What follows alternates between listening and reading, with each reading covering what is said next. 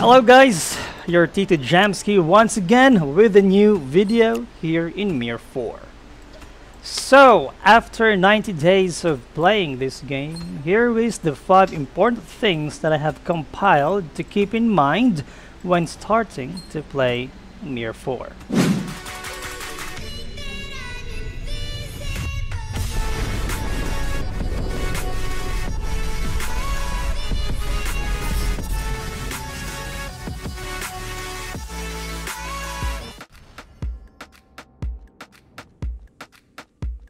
Main quests. Follow your main quests. Complete them, as these quests will allow you to open new contents of the game like enhancements, promotional stats, entering new maps, or joining a clan. And there's so much more, all of which I mentioned will greatly increase your stats, thus giving you more firepower to complete new missions and NPC requests. And with more firepower, you will be able to repel those players who wants to take your red or yellow dark steel. Missions, requests, and mystery quests. Complete missions and requests to receive rewards. The items that you shall receive in these missions and requests as rewards will be needed as materials for crafting, enhancements, enchantments, promotional items that can greatly increase your stats, in-game currency, and of course, experience points to level up.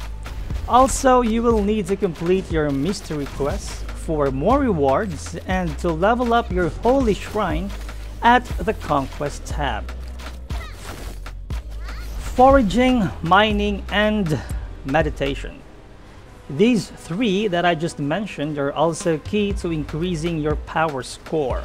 You can get a lot of promotional materials from foraging as a resource to increase your constitution or inner force. And of course, in mining, you will get materials to craft and enhance your gears. Be advised though that there are 2 kinds of mining nodes here. There is a mining node just for materials alone and a node for dark steel in which you can also get crafting resources. Energy is being used to promote your skills to the next level, and you will need a lot of these, especially if you're planning to change class. Potions are a luxury in this game. They are costly, especially if you are now a high-level player sitting with 35k HP or 4k MP. So I suggest to allot copper coins in buying these potions, as it will aid you in your adventure. Lest I forget, you can also get HP and MP potions on chests scattered around the world of MIR4.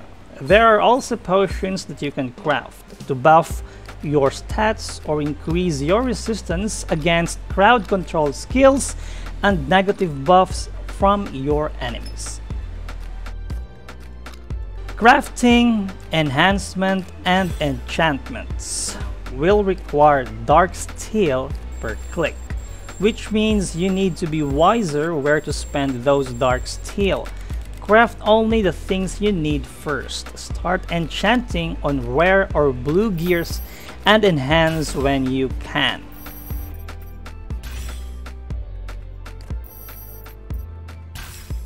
Join a clan as soon as you can.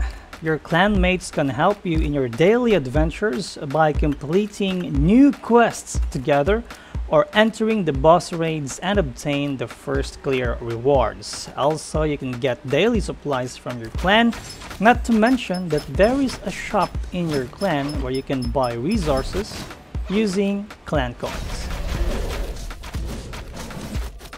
Codex is like a library of your collected items here in MIR4. Once you have those extra resources, then you can go ahead and complete each segment for additional stats. Start on those segments that are easy to complete and that only requires uncommon gears, and register them to your codex to get those extra stats. So there you go guys, these are just the beginner things or starter tips that we should remember when starting to play MIR4. Now, if you have anything to add, just comment down below and I'll try to include that on our next video. Thank you so much for watching, and I hope to see you again, guys, in the next videos that will be uploaded here in our channel. Don't forget to give us a like and of course subscribe to our YouTube channel. See you in our live streams in Facebook.